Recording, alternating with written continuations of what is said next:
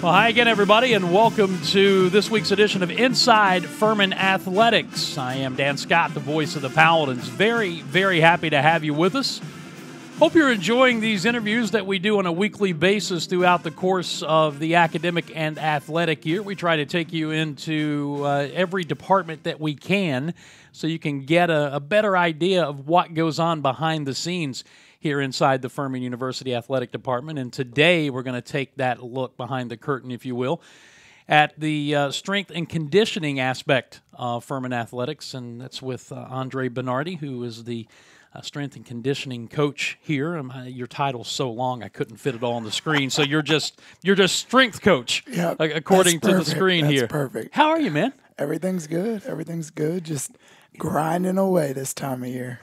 I gotta start off by asking you, and I can't remember if it was the fall of 2019 or the spring of 21 football season, but that video that populated and got a lot of airplay when we broke a long touchdown run, and somebody clipped it and zeroed in on this guy on the sidelines who is sprinting down the sideline almost in lockstep with whoever the ball carrier was on that touchdown. That was you. Yes, sir. Yeah.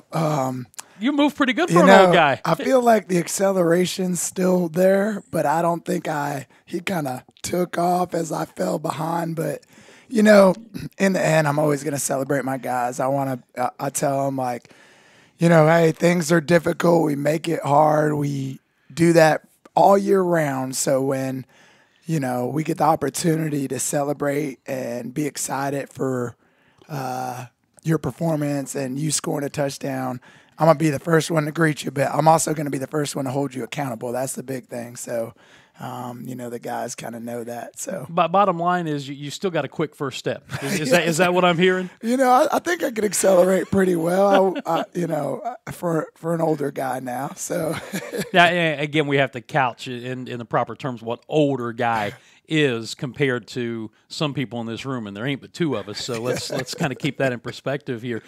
How are things going on your end of the athletic department? Really well. We were blessed to have that new weight room, which is right at 2 years old in December. So, blessed to have some of the best equipment. Our coaches, our administrators have bought into our department. They believe in what we're doing. And, that's an important thing, just having a belief in us on that end, and us being the professionals and, the areas of conditioning, the areas of strength, the areas of speed development. But things are going well. Some days are, for us right now, some days are really, really busy, and then some days are a little slower and heavy in the morning, heavy in the afternoons. But we're just glad to have our athletes back and in action, and, so far so good. Well, we're going to talk about all the latest trends and technology and everything else that's going on in your business. But I want to go back a little bit for people who don't know something about this guy's bio. He was, first of all, a phenomenal football player at North Greenville University. I was doing some research. School record, 42 sacks during your time there. A Division II record, 78 tackles for loss. 3-time D2 All-American. Yes, that's pretty strong. Yes, sir. Here's the thing. What got me into strength and conditioning is my work ethic. So a lot of that carried from player to coach. Mm-hmm. And, I tell all my staff, like, hey, we need to coach to the best of our ability every day. And, I like to think I have a motor as a coach. That's just kind of part of who I am and kind of my expectation for me. And I know what having a motor does.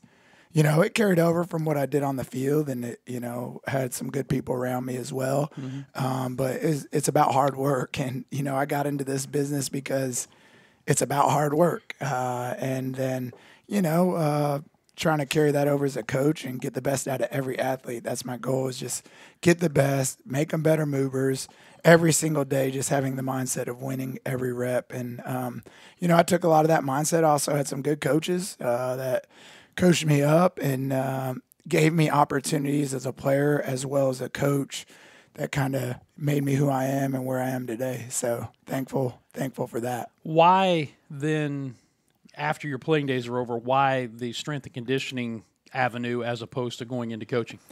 Well, it's kind of odd how it got started and Coach Staggs. I got done playing, and, I was kind of one of those guys that maybe get an opportunity, maybe sneak in a camp, was doing workouts for a couple NFL teams, and it just I kind of fell through the cracks like, a lot of guys do. Don't know why. So I'm not going to make excuses, but never made it to that level. But, a couple weeks later, Coach Staggs called me up, who was the defensive coordinator for a couple years here, now at Coastal. And, he's like, hey, you're gonna be coaching Spurs. And he's like, well, first off, Coach Chadwell called me and asked if I'd be interested in GA. And I was like, yeah, absolutely. I knew I wanted to be around football. Got on campus and he sat down with Coach Staggs, and he's like, hey, you're going to be coaching Spurs, which is like the field outside linebacker. He's like, but the thing is, your scholarship comes from women's basketball, so you're going to be training the women's basketball team. So that's kind of how it took off. Kind of how I figured out that's what I wanted to do was more of, I'm an antsy guy. It's like I always want to be doing something, as you know. And, I really appreciated the watching film, the schematic side of football, and I knew that was important as a player, but kind of my passion grew more into the development of an athlete. And really it took off like that. Other teams saw what I was doing, and at the time I was saving for Coach Kate's ring, and a couple teams started paying me out of their club account, finding ways to, and then the athletic director finally was like, hey, we're making a position. And, multiple people helped out with that. Coach Chadwell, Mike Asepko, assistant AD, the AD, a bunch of great people at North Greenville gave me the opportunity, which probably at the time I wasn't ready for, but we figured it out, got a little better each year, and now where we're at. So yeah, you were the first full-time strength and conditioning coach ever at North Greenville, right? Yes, sir. So, when I was an athlete, Coach McGee or our offensive line coach ran it, but we didn't have just a strength and conditioning professional.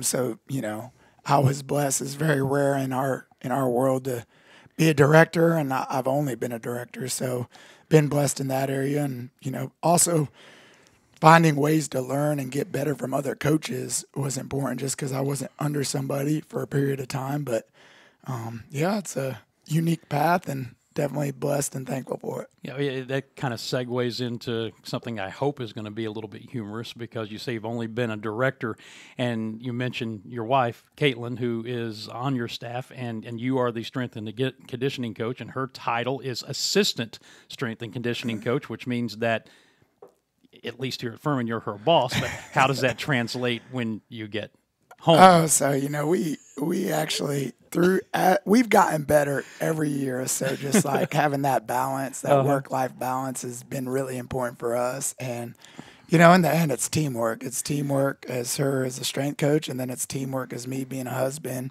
at the house. So we all know how important that is. So I think it's like anyone else. Here we kind of, people are like, oh, y'all work together. Well, when I'm on the field, she's got a team. And then when I'm in the weight room, we see each other, we collaborate, we end up talking shop. But a lot of times, we're not around each other as much as people really think we are. But, we're blessed to a very unique situation, and blessed to have her and, Coach Aldred and Coach Novotosky. And we've got some fellows on staff now. So, one thing I'm pleased is just seeing our department grow from a staff point of view. So along with, Stephen Antley's helping out a lot with football, which is a fellow, and Lauren Farber, who played lacrosse here, is, we've been able to keep her around. So we want to keep good kids around that want to be coaches. And, we're rolling. Hey, you mentioned Coach Aldred. Matt Aldred is actually going to be the guest on this week's All Den basketball podcast that I'll be recording later today, so get a chance for basketball fans to catch up with him. So do you have to, at home, have you had to make an effort that says, okay, we're not going to talk about, we're going to be, just for our own sanity, and for our relationship have to put Furman out of your minds at times when you get home and create that this is us space. Yes, sir. I think that work-life balance is essential, but we both love what we do. So a lot of times it may be collaboration, questions, talking about strength and conditioning, or talking about your day as a normal husband and wife do. But I also think like it's a good time to, we got a little boy on the way, so we're planning that and working through all that. So, life's going to change a little bit and be a little adjustment, and no better way to do it than do it together and figure it out together. So, see, you said all the right things. I was worried I was going to have to give Kaitlyn 10 minutes for rebuttal after this, but you said all the right things. Hey, 9 years is enough to know that I figured it out. So, but and until you throw a little one into the mix, and then the learning curve starts all over again. Andre Bernardi is with the strength and conditioning coach here at Furman University. You mentioned the motor, and you're always having to do something. I told Clay yesterday we were doing this, and I joked. I said Andre's one of those guys that makes coffee nervous because you're constantly in motion, constantly doing something. Have you always been that way? I'm always looking for ways to get better. I'm always looking for opportunities to be a light for other people. I'm always looking for opportunities to be positive. I'm looking for opportunities to serve others. I think that's why I got put on this earth, and God's put a lot of us on this earth to serve. And if I'm going to serve somebody, I want to serve them to the best of my ability, and that's part of me bringing energy daily. And and I tell everybody, I was like, hey, one thing you can control two things, energy and effort. I tell our guys that all the time. You can control your energy and effort. If I come in there without energy, there's something wrong, because my athletes, I would hope, and my coaches would say, Coach, you okay? So, it's part of me being locked in and just who I am. Now, my old guys that have been around me 5 years, if I don't bring energy, there's going to be a concern on their end. So, consistency, comes with that. And, it is day to day, and there is days where you're a little more tired, but again, we're here to serve. We're here to make athletes better, and it's my job to bring that energy that they expect from me every day. And I think I'm assuming this is the same way for you. Maybe you're one of those freaks that just have that energy all the time, but there are days that most of us who have to project, like when I come to do a broadcast, I think people will say, I have a lot of energy on the broadcast. There are some days, because of external factors or whatever, that when I walk into this booth, doing that at that moment may be the last thing that I want to do, but I've got to find a way to get that out of my head and go about the job. Do you have those days where I don't really want to project energy, I don't really feel it right now, but you have to reach down deep inside and do it anyway? I don't think I have days where I will say, we tell our athletes to hang their coat at the door. Right. Meaning, Dan, you got stuff going on. Athletes got stuff going on. But you also have a family here you're working with. So, and I've been there before. We've had, a loss of a family member or things like that. Some days there is other things. And it's important to also care and understand what the athlete's going through. I think that's huge, but I don't think it's fair to my athletes not to bring energy every day. We get time off, like right now, the weight room's not as busy as it normally is, and football's not training every day. So it does give me an opportunity to, get some other work done where I actually sit down and, do the computer thing, which, people don't see that much, but, just certain things, budgetary and stuff like that, that's important for a director to do. But my passion is out there coaching and celebrating our athletes, maybe doing things that they haven't done before. We're going to celebrate it. We're going to get excited about it.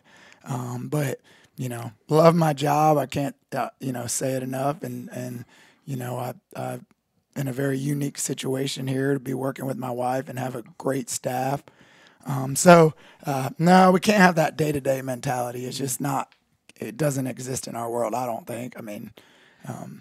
What's interesting about it is that everything you're saying, I have been able to independently corroborate with your players, because We do these press conferences with Clay Hendricks on Mondays, and every week there are two players, and invariably one of them independently doesn't have anything to do specifically with the training or conditioning, but invariably one of them is going to bring up something that gives you and your staff credit for what they've done. And I asked Cam Brinson in yesterday's press conference about the fact that 5 games into the season, and this defense has not allowed a point yet in the fourth quarter, and is that becoming a point of pride?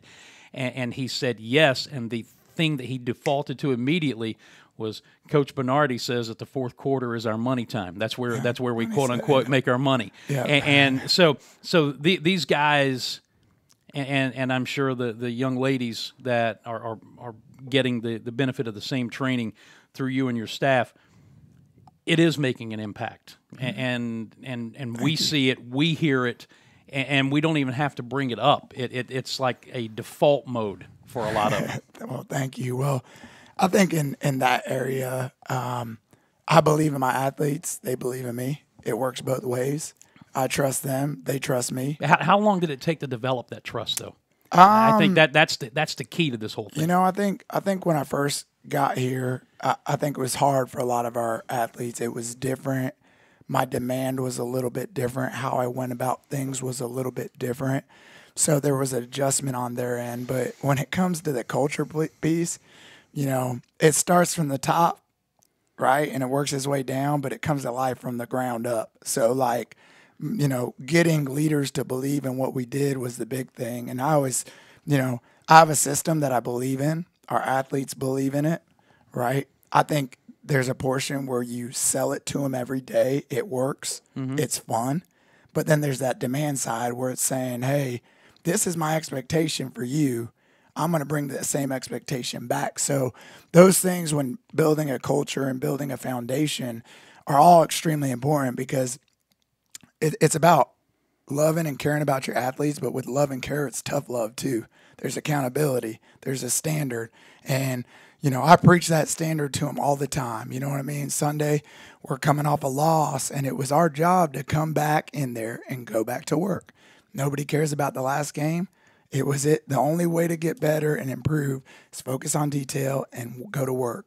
So I think when you're coming to a place, there's always a process, because you got to get the people around you that believe in you. I mean, from a coach, and we've got a good group of coaches, and Coach Novotosky, I've been around him for years, obviously married to Kaitlyn. Coach Aldra's now been here 4 years. We have 2 fellows that believe. So it's like a group of coaches that believe in what we're doing. But then on the other end, it's a group of athletes that trust and believe in us. And it works both ways. And, we gotta show them that we care daily. We got to show them that detail is important. We got to show them that winning every rep of every single set's important. We got to learn to push ourselves. And there's a bunch that goes into it. Mm-hmm. But I think having a solid foundation, believing in your culture, believing in what you do, and then the athletes see that. And I think it works both ways. And you know what? Like Cam Brinson and those dudes that have been around me 4 years, those dudes work their butt off. In the end, my guys, speaking football is obviously the team that I work most with. They work every day, and they trust it doesn't matter what I throw at them, they're going to do it. And a lot of our other athletes are the same. When Coach Kate works with women's basketball, or Coach Nova works with tennis, those athletes believe. But with that belief is that standard. And we always say elite is a standard. Are you going to bring it every day? Are you going to be consistent? Are you going to let school being difficult affect your training? Because that's the unique thing about Furman. School is hard. You signed up for it, though. So at the same time, it's like, hey, we get it. We know it's hard. Let's go to work. That's the only thing we can do. Work wins in the end. And I think all our athletes know it. And, hey, a lot of tough training sessions progresses an athlete. So those guys that have, 3-4 years, Matt Chichoka, he's been around me a long time. Cujo, they've been around me a long time. Like, I could give them the sheet and I wouldn't have to say anything, but they know the standard. And during those COVID times when, it hit the strength staff, and we only had one strength staff member still on, and a couple of my guys stood up and said, hey, y'all know what the standard is. We got to go to work. So, I believe in my guys. They believe in me, but I'm going to hold them to a standard, and they know that. But like you said, hey, I'm going to celebrate. I'm going to be the first one to celebrate touchdowns with them and victories and success. That's important too. How do you balance, or how do you gauge ultimate success? Because there's no question it's a results-driven profession. Absolutely. And there's an old saying that the late Jim Bouton wrote in his book Ball 4 that I always default to in certain situations. He said the world doesn't want to hear about the labor pains; it only wants to see the baby. Right. And so the Furman world sees a loss to Sanford on Saturday, but that's not the true measure of success in what you're trying to do as a strength coach, right? Right.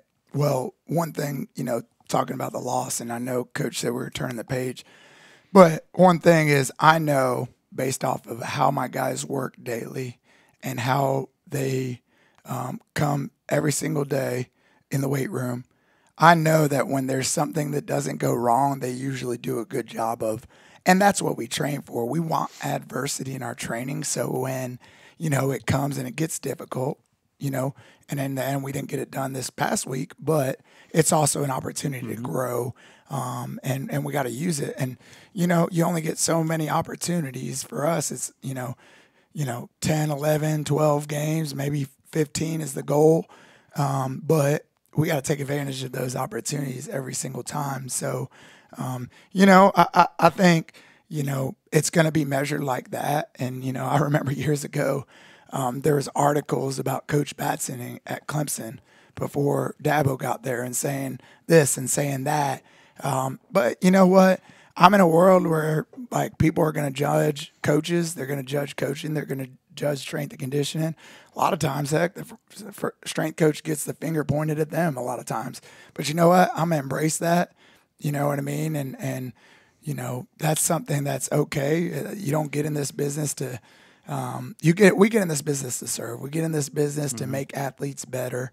We don't get into that other stuff. And a lot of people do. A lot of people would, in our world, will probably judge how I am on the sidelines. And that's okay. I know what gets my guys up, and I know what they believe in. I know what they expect from me. So I don't think you should ever be an outsider looking in, judging a program in any spot, because you're not there day to day. And your players also would know if that was an act as opposed to being genuine, and they know that enthusiasm is a genuine enthusiasm. Yes, sir. Absolutely. Well, and hey, you come in there, we're going to have the same energy. You know what I mean? I tell my coaches, I want you to coach, and I want you to be fundamentally sound in your coaching, but I want you to bring energy. And, after a loss on a Sunday, it's hard for the guys to come in after a physical game, but you know what? Nobody cares. We got to go to work. Yep. And that's in the end what you got to do. And our guys have done a really good job on Sundays doing that. But no, we're always going to embrace opportunities to get better. I gotta, before we start heading down the road towards wrapping up here, I gotta mention, you mentioned Joey Batson over at Clemson, and I covered Clemson first as a newspaper guy and then as a broadcaster from '99 until I took this job in 2011. And Joey Batson's just, he's an incredible human being. Great human being. And is one of the top guys in his profession. Yes, sir. And Furman fans, I'm sorry, but fan is short for fanatic. And when things aren't going well, fans start looking for somebody to blame. And, they go from head coach to coordinators to this and ended up there for a stretch. Is the problem our strength and conditioning coach? And this guy is one of the best in probably the history of the business. So even that is not unique to the fan experience, I guess. They're always looking for somebody to blame when something doesn't go right, and I guess you know that when you sign up for the job, right? Absolutely. And players know that when they sign up. Absolutely. I think it's part of it. People are gonna, judge you based off results. First off, Coach Batson's a great guy. When I was at North Greenville, even he always made time to answer a text or answer a call.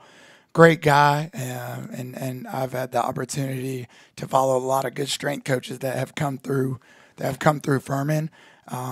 But yeah, I mean, it is result like we like winning. I want to win every game, and you should.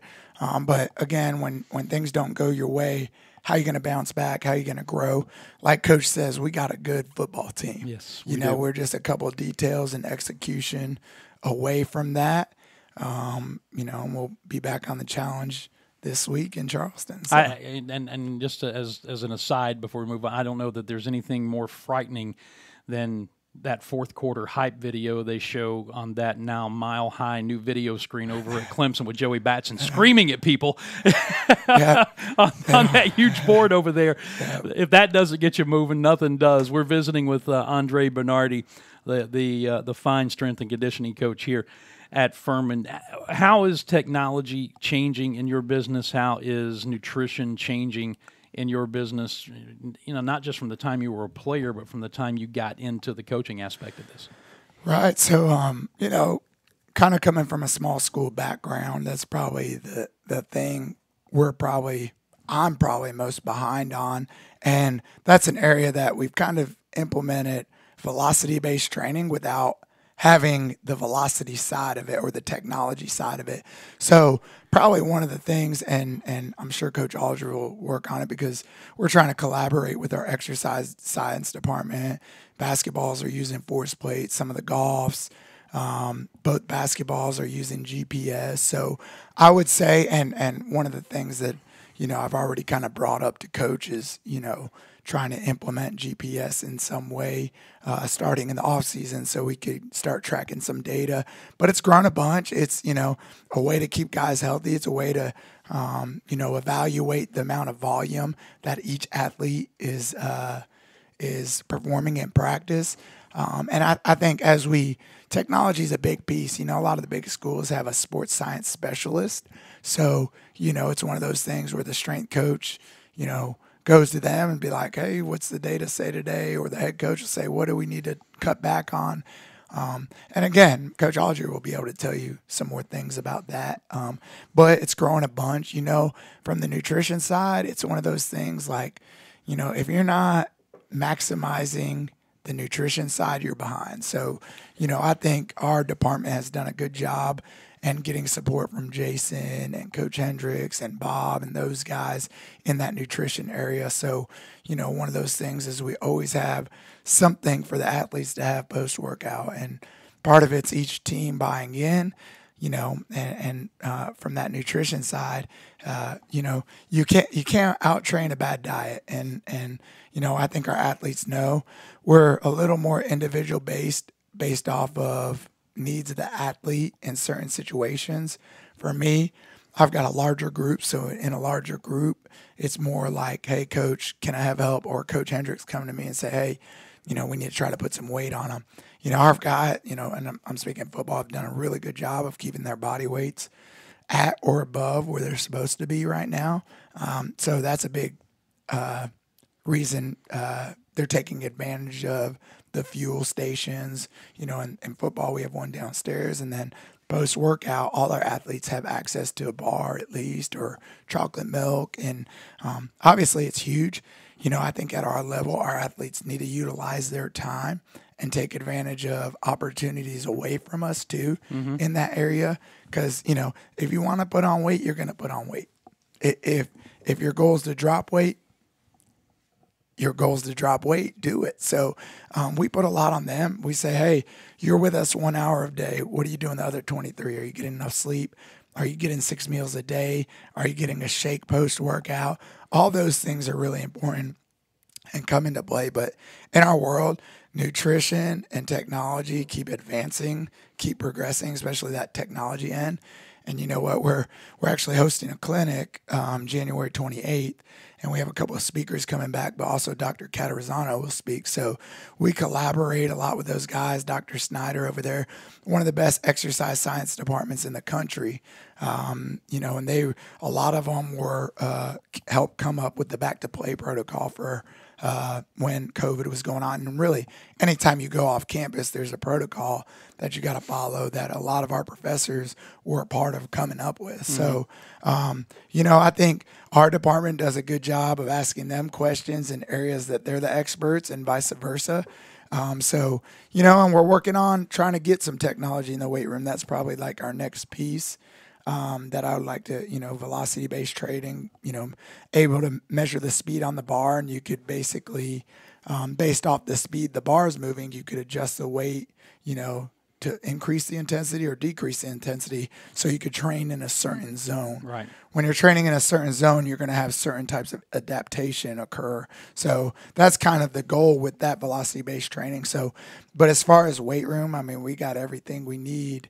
And even most of our smaller sports already have GPS, and we're looking to try to progress and get into that area with football too, just to start tracking data and, manage volume of the athletes, especially for those skill guys, receivers, DBs, and stuff like that. So you like being challenged, don't you? Absolutely.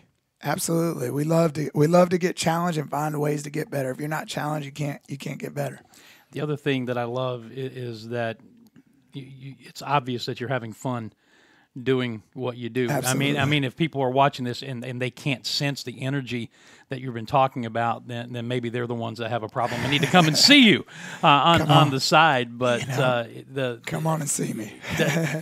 There's an old saying, and I don't know how true this is as we wrap up, but there's an old saying that if you love your job, you never work a day in your life. Absolutely. Do you subscribe to that? Oh, no doubt. Well, for example, this morning, and, Coach Kate's a little under the weather, so I kind of helped her with, one of her teams. And it's also me getting reps of working with a team that I haven't worked with as much, and staying sharp on those coaching cues with other sports too. So any opportunity to get on the floor and make an athlete better or motivate, I told my whole staff, I'm like, hey, I don't want you to just know your sport. I want you to know and have knowledge of other sports and the athletes, because again, that serve, we're here to coach, teach, and serve. So are you doing that to the best of your ability every single day?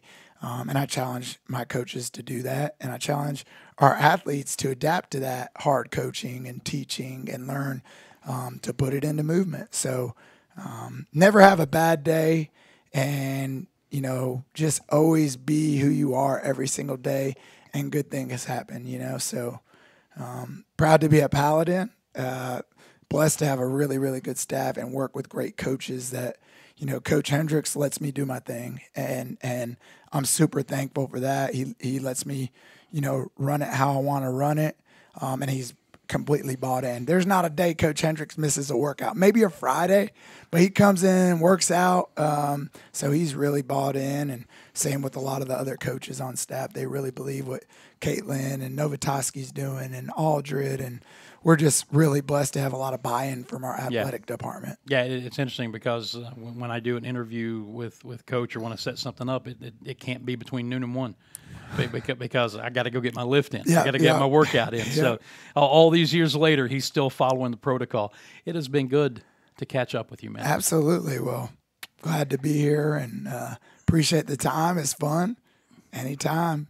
Look forward to We will definitely do it again. Look forward to the next time. All right. That is Andre Bernardi, strength and conditioning coach here at Furman. Hope you have enjoyed this week's edition of Inside Furman Athletics. And as we get set to wrap it up, I will let you know that the next scheduled Ask the AD one of these with Jason Donnelly will be on the 25th of this month. The last Tuesday is when we will record that. Of course, we record them on Tuesday mornings, and they drop early Tuesday afternoon. Look forward to talking to you again next week. For Andre Bernardi and all of us at Furman University, I'm Dan Scott, as always, saying God bless you, and so long, everybody.